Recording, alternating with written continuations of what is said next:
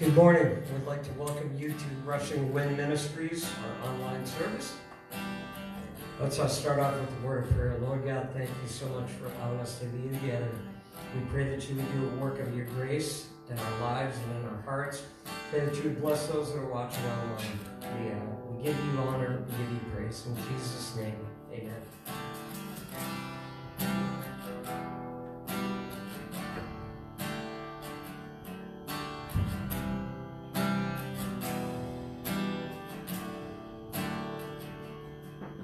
You came from heaven's throne,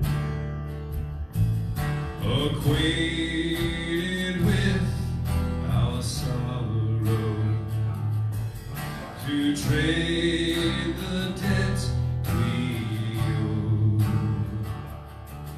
Your suffering for our freedom. Lamb of God, in my place, your blood poured out, my sin erased. It was my debt, you died, I am raised to life. Hallelujah, Lamb of God.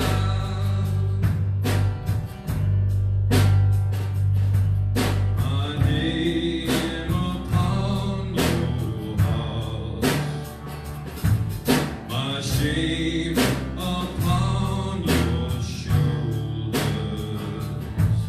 the power of sin undone, the cross for my salvation. Lamb of God, in my place, your blood poured out, my sin erased. It was my debt, you died, I am raised to life. Hallelujah, Lamb of God. There is no greater love. There is no greater love. The Savior lived it up. There is no greater love. Lamb of God, in my place, your blood poured out, my sin erased. It was my debt, you died, I am raised to life. Hallelujah, Lamb of God, in my place, your blood poured out, my sin erased. It was my debt, you died, I am raised to life. Hallelujah, Lamb of God.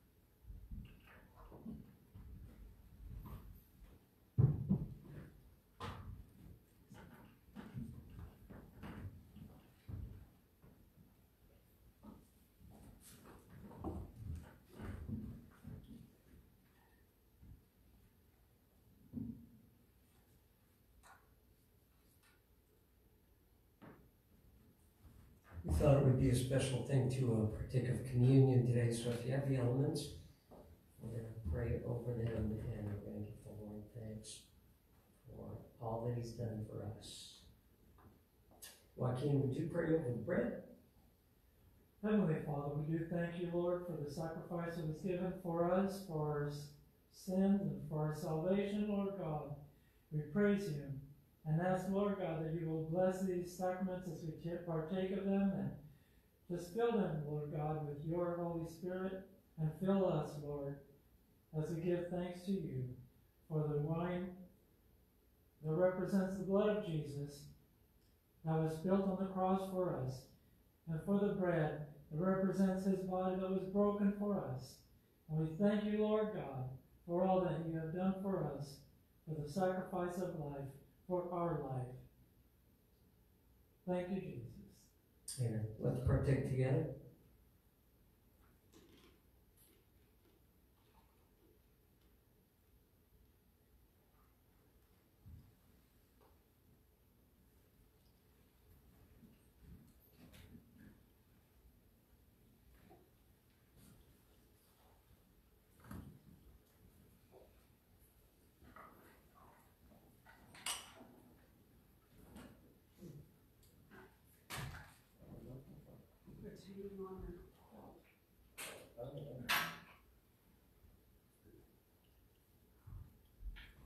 Good eye.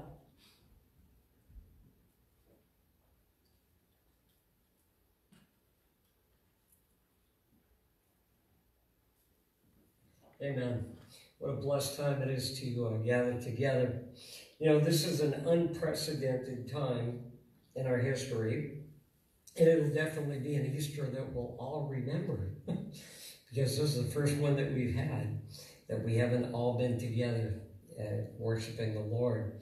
Church buildings will not have anyone in their buildings on Easter Sunday. We have a scaled-down worship team, and just the message today, typically, this is a time when people are very open to attending a church service and hearing the gospel.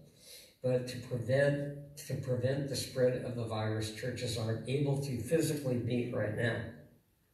Yet our all-knowing and all-powerful God can draw us together emotionally and spiritually so that we can still worship him with one heart and with one voice.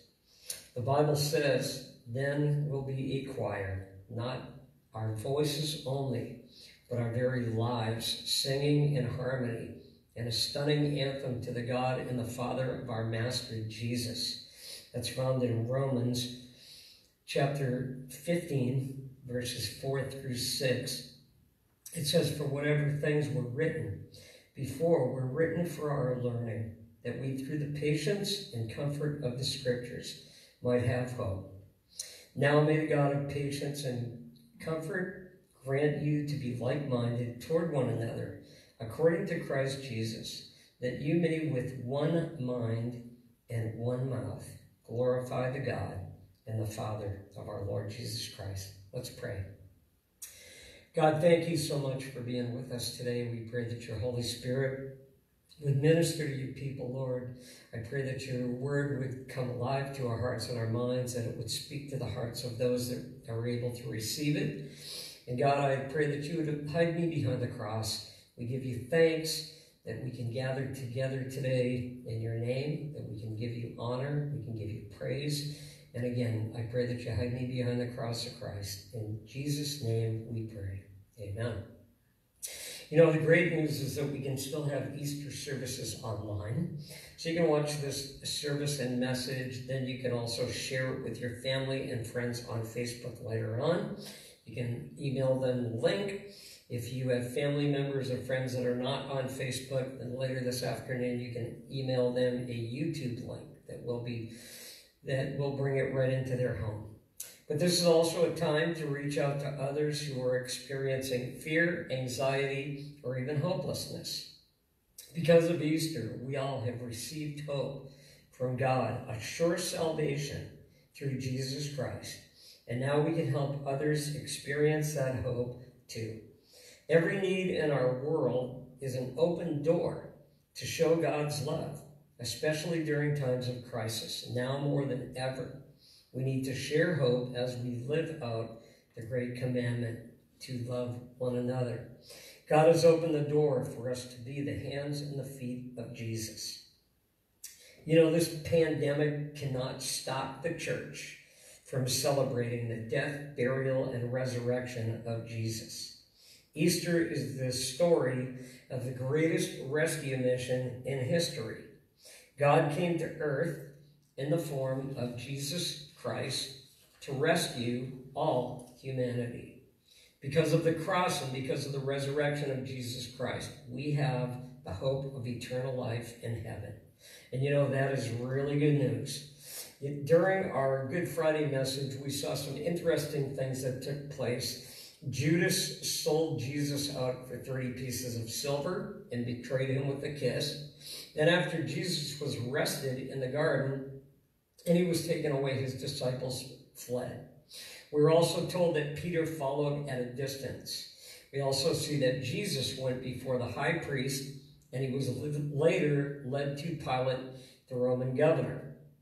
Peter denied him 3 times before the rooster crowed twice, and then Peter went out, repented, and wept bitterly. You know, Judas was also sorry for what he had done, and he went out, but then he hanged himself. Pilate's question to Jesus, "Who are you? Are you the king of the Jews?" is one that we all must decide. Though Pilate was the judge, he was judged by his decision. Isaiah chapter 53 talks about what Jesus would experience, and it's a very powerful chapter. I want to read this to you. This morning, it says, "Who has believed our report, and to whom has the arm of the Lord been revealed? For he shall grow up before him as a tender plant and as a root out of dry ground.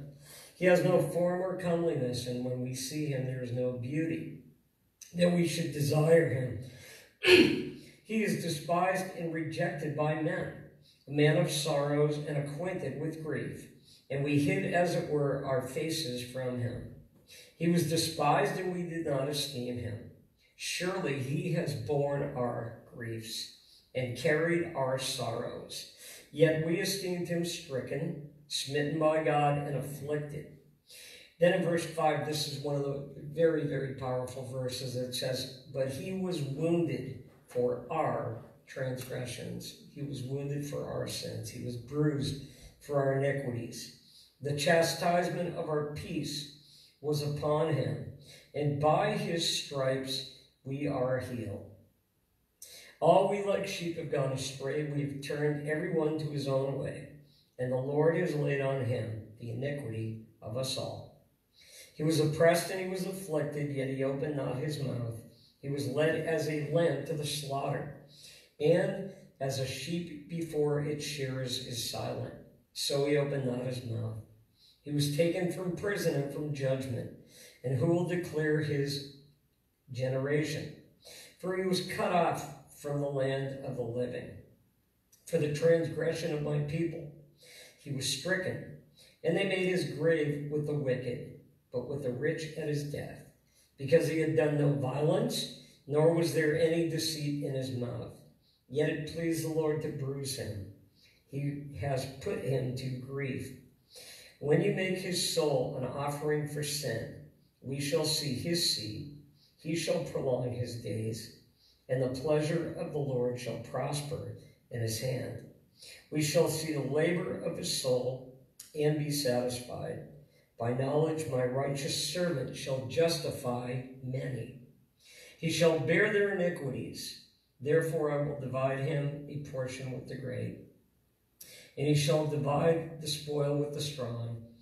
But he poured out his soul unto death, and he was numbered with the transgressors, and he bore the sin of many and made intercession for the transgressors. You know, also in Matthew chapter 27, I got a couple of verses that I want to read quickly, then we're going to get into the resurrection message. In verse 50, Matthew chapter 27, this is when Jesus was hanging on the cross. It says, "And Jesus cried out again with a loud voice and yielded up his spirit." You notice that he yielded up his spirit to God. Jesus chose the day, the place, the time in which he would give his life for the sins of the world. Then in verse 51 it says, "Then behold, the veil of the temple was torn into from top to bottom, and the earth quaked and the rocks were split." Verse 52 is very intense. It says, "And the graves were opened, and many bodies of the saints who had fallen asleep were raised. And coming out of the graves after his resurrection, they went into the holy city and appeared to many." So again, we see that when Jesus died on the cross, that God tore the veil from the top to the bottom. And this veil symbolized the fact that God was unapproachable to sinful man, but the death of Christ made access to God open for every person to enter into. It also tells us that the bodies left the graves after the resurrection of Jesus because he led the saints out of Hades. He set the captives free, as again was prophesied by Isaiah in Isaiah chapter 61. We also found that Jesus was buried in the tomb of Joseph of Arimathea. The women wrapped Jesus up in approximately 100 pounds of spices and linen from head to toe. Pilate told the Roman guard unit to make the tomb of Jesus as secure as they could.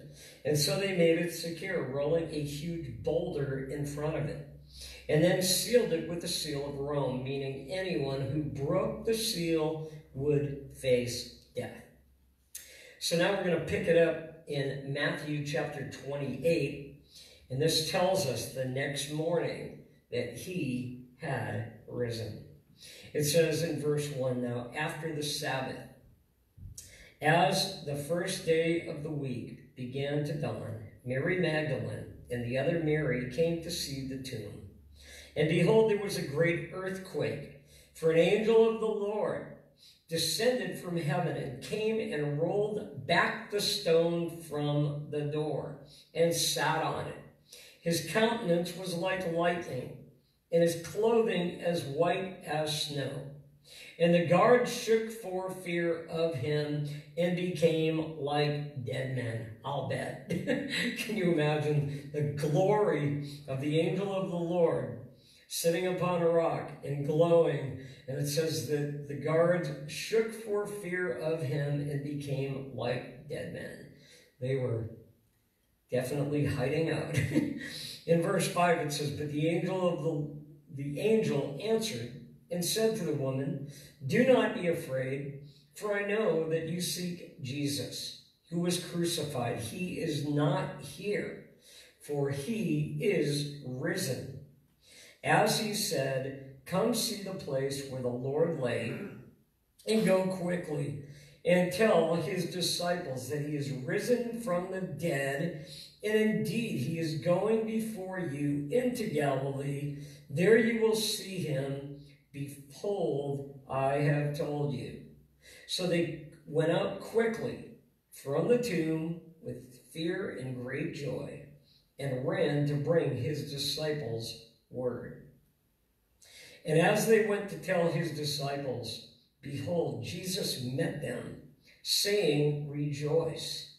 So they came and held him by the feet and worshipped him. Then Jesus said to them, 'Do not be afraid, but go and tell my brethren to go to Galilee, and there they will see me.'" You know, each of the four Gospels gives a different perspective on the events that happened after the resurrection, giving us different information and insights. Matthew was there himself and recorded his personal witness.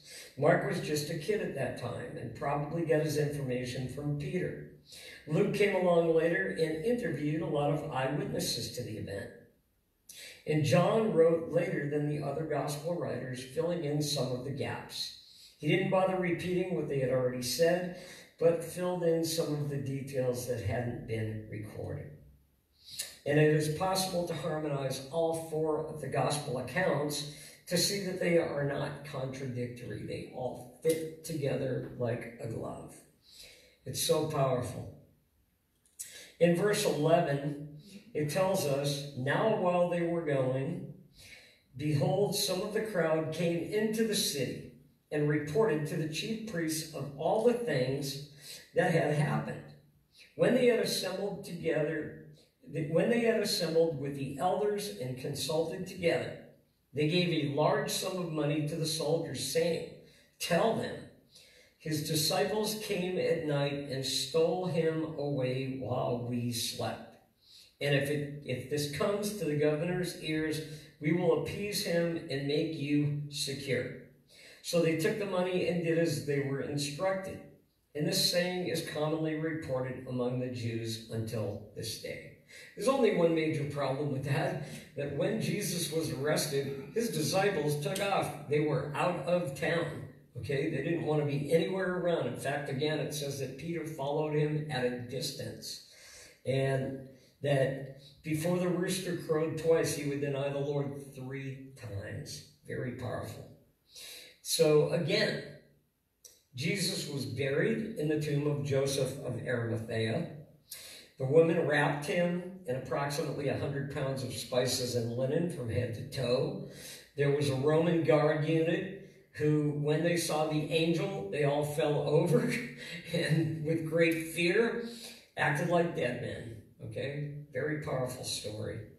So the bottom line is that Jesus rose from the dead. The angel rolled back the stone, we are told in verse 2 of Matthew 28.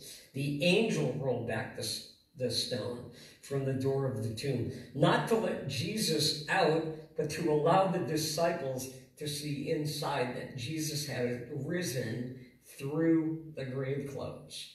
They were a pile of linen, and the napkin that was on his head was folded properly. Okay, so it's very amazing what took place. And again, the guards were so frightened by the angel, they pretended to be dead. We are told in verse 18 in Matthew chapter 28, we'll begin in verse 16. It says, then the 11 disciples went away into Galilee, to the mountain which Jesus had appointed for them. When they saw him, they worshipped him, but some doubted. And Jesus came and spoke to them, saying, all authority has been given to me in heaven and on earth. Go therefore and make disciples of all the nations, baptizing them in the name of the Father and of the Son and of the Holy Spirit, teaching them to observe all things that I have commanded you. And lo, I am with you always, even to the end of the age. You know, the Great Commission. Jesus told his disciples that all authority in heaven and earth belongs to him, and on the basis of the power and the authority, he commissioned them to ministry. He told them to go and to make disciples, to baptize and to teach. The mission of the church is to go out and share the message of Jesus, to take his teaching to the world. And you know, it is a great privilege to bear witness to Jesus and to spread his teachings.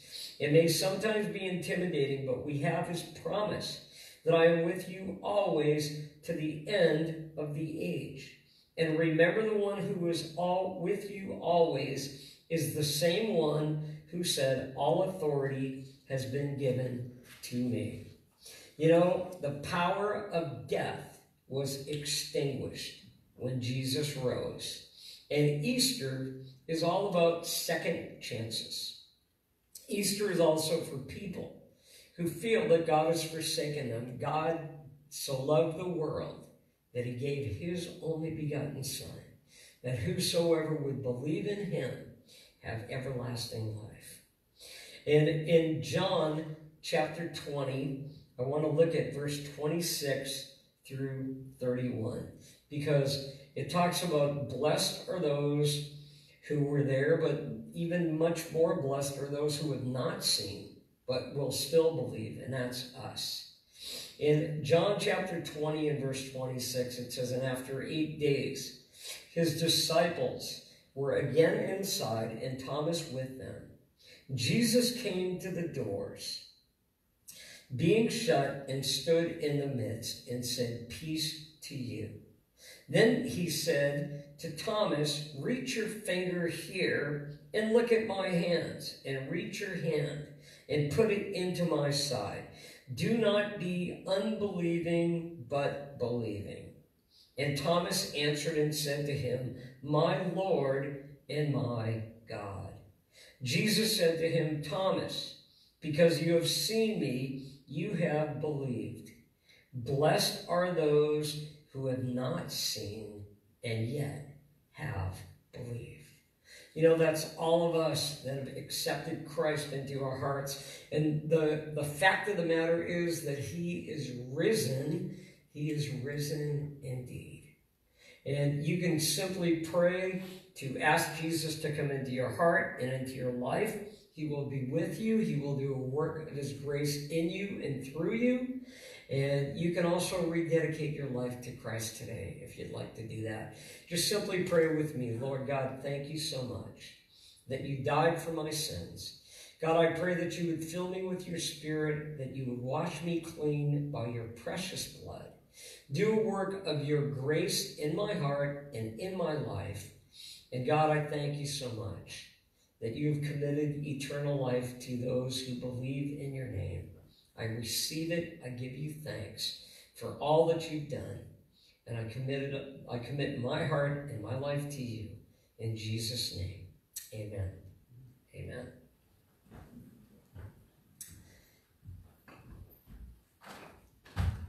You know, folks have asked how they can support the ministry. If you'd like to do that today, you can go to rushingwindministries.org.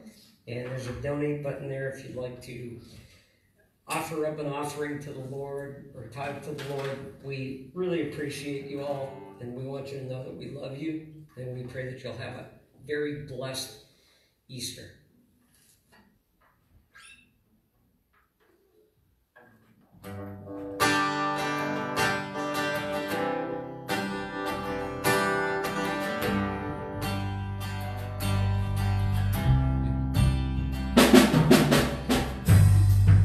Worthy of every song we could ever sing, worthy of all the praise we could ever bring,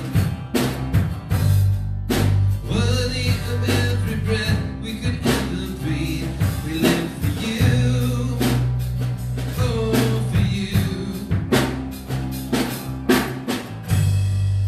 Jesus, the name above every other name. Jesus, the only one that could ever save. Worthy of every breath we could ever breathe. We live for you. Oh, we live for you. Holy, there is no one like you. There is none beside you. Open up my eyes and wonder and show me who you are and fill me with your heart and lead me in your love to those around me.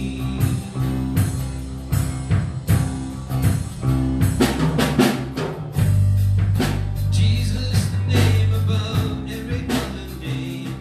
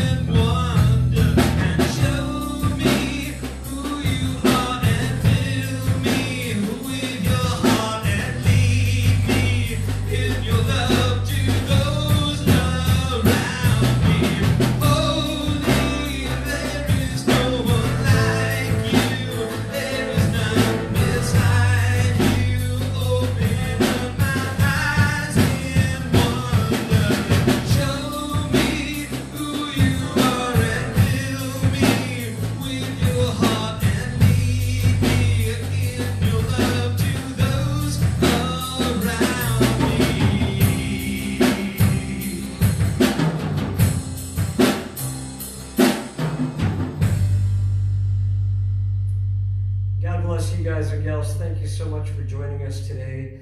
May the Lord bless you. May the Lord keep you. May he make his face to shine down upon you. In Jesus' name, God bless. Take care.